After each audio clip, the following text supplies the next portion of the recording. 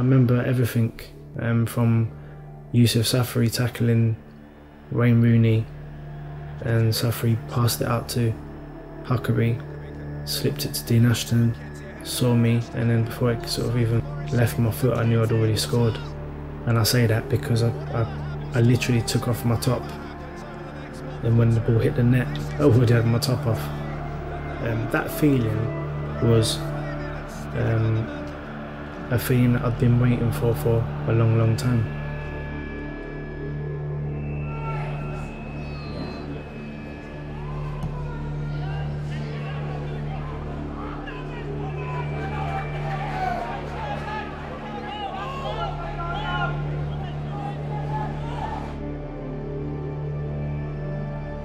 When you hit the back of the net and it's an important goal, and you see the reaction of fans and people that love you, you see their reaction, it's a lovely feeling.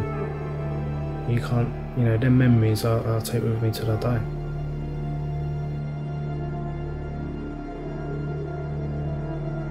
While I was playing, things were okay. While I was playing, again, I've always sort of scored goals. I've always given 100%. But as injuries sort of came into play with my career, I couldn't control that. So when you can't control certain things, when these, when that's getting taken away from you, it can mess up your mind frame. And I couldn't control that. So I fell deeply into depression.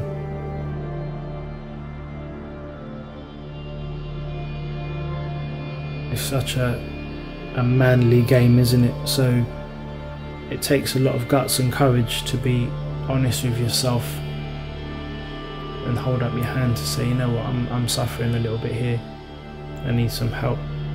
And this is a person that's played at top level football, got 4 fantastic, beautiful children, beautiful wife, great loving family, but yet very lost.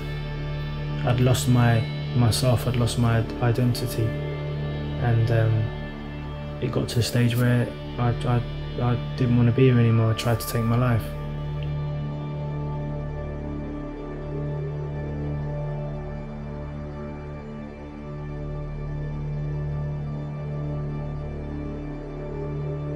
It was really heartbreaking for where my life had sort of turned out, and heartbreaking for what could have been, because I'm very lucky to be sitting here today, to be able to again do the things I'm doing now, and I thank God really.